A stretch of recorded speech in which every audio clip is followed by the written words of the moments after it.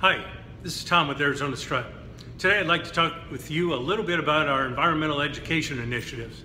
So whether we're talking to some of our partner schools of students in those programs, whether we're talking to smaller STEM groups of students across the valley and after school programs, etc., or if we're talking to community groups, the Kiwanis, Rotary groups, or the many computer clubs around the valley, what we talk with them about, what do we represent in regards to recycling technology. Really what we're talking about is urban environmental education, and what we talk about a lot is green tech. What is green tech?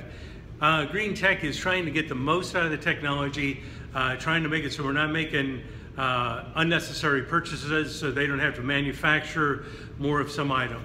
Again, reuse, reuse, reuse. We also talk about environmental concerns of what happens to the electronics when they're all done, end of life. For the past 6-8 years, CRT monitors have been an issue. They are an ongoing issue. We're still dealing with it, even though hardly anybody has CRT monitors in their home, in their business, or in their school anymore. The CRTs, of course, have a lot of lead embedded in the glass. Many people think it's some problem with electronics behind. That's not it. The big issue is lead embedded in the glass. 4 pounds of lead embedded in the glass of a 17-inch CRT monitor. Anyway, we've been talking about that for 6 to 8 years. We're still concerned about it, still working with it.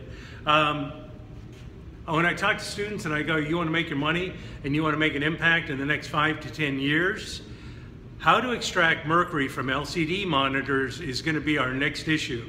In other words, we have tons of LCD monitors, right? Here's one. There's another one over here. How many do you have in your house? I don't know, 5, 10? How many in the classroom? There's 10, 20, 30? They're everywhere, right? And we keep getting more. And now we're starting to discard those. Well, we're still getting reuse out of the LCDs, but there's going to hit this point where there's an end of life. And the element in an LCD monitor that's a problem, no lead, yay, no lead. However, there's trace amounts of mercury. Mercury still is not good for us. So the individual that gets the most effective, efficient way to extract mercury from LCD screens, yay, that's a good thing.